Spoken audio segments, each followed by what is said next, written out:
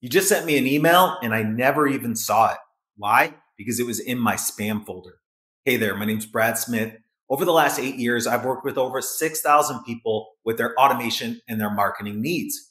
Now, we all know we should be sending emails, and maybe you already are sending emails. But what's the point in sending emails if no one ever opens it and reads it? And that's what I want to help you with today. I'm going to share 3 simple tips to teach you how to make sure your first email hits the inbox and that you stay in the inbox to increase sales. And if you stick with me to the end, I'm going to give you my 7 automated emails that you can copy and paste into your business. All right, so tip number 1 is what that very first email should be. That is your most important email. And the goal of emails is to build a better relationship, not to sell yourself.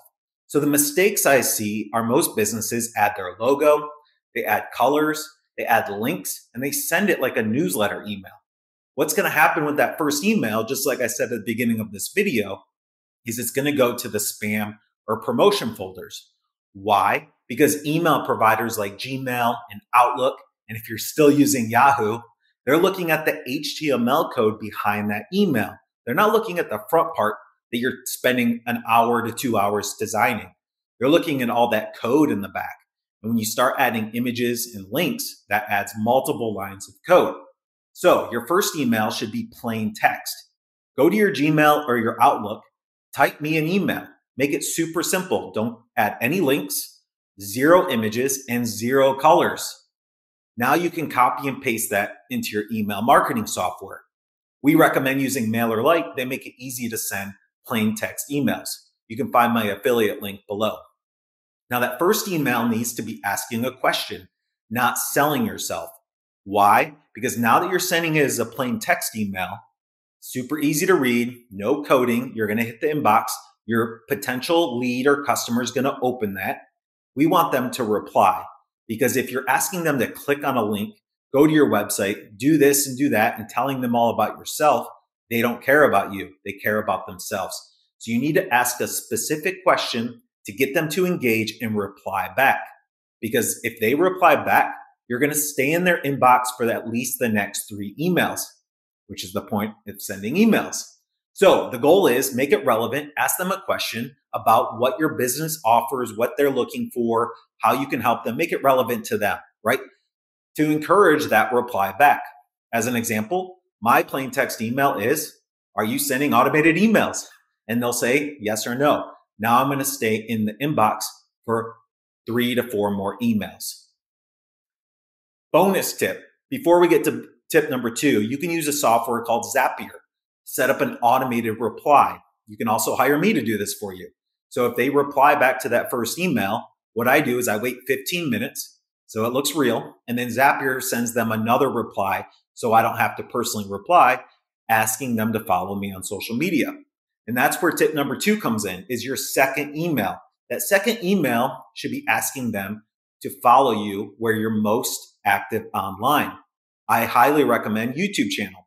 If you're active on YouTube and posting videos weekly or monthly, send them there. That's going to help build a better relationship, which is the key in sending emails, is how can we build better relationships with that visitor to turn them into a lead, to turn them into a customer. All right, so email 2 is, hey, if you're not active on YouTube, totally fine. Where are you the most active? It's like retargeting ads without having to pay for the ads. They became a visitor, they became a lead, they replied to your email. Now they're going to follow you on social media. Now they're going to see you posting consistently. You better be posting consistently. Now they're going to keep remembering you. And that's how you're going to build that relationship and get them to buy later on. Email 3 should be education with a call to action. So a lot of times you send an email, schedule a call with me. Go buy this, go buy that, go do this. It's not providing any value to them. You're stopping the relationship building.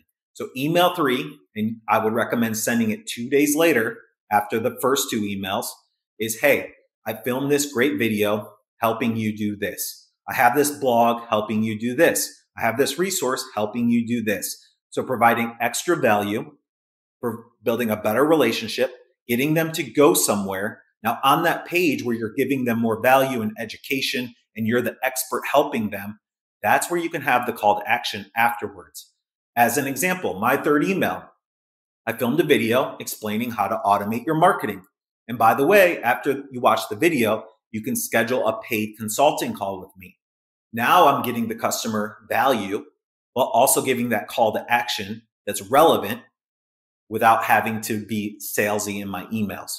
All right, so last thing I wanted to share with you is you always want to be thinking about how can I build better relationships with my customers after they become a lead? And that's where most of you already have your website. Maybe you have a landing page, maybe you have email marketing. But the follow-up is the key. After they become a lead, get on your email list. You want to follow up with emails, social media, and ads. That's when you can increase conversions by 15 to 30%. So I've included a link to our Grow Game Plan down below, and that's where I share the 7 automated emails you can copy and paste into your business. So I'd love for you to join me, AKA my newsletter, the Grow Game Plan, where every week I give you another video like this with the exact tips that you can use to grow online. Thanks again for watching the video, and I will see you on the next one.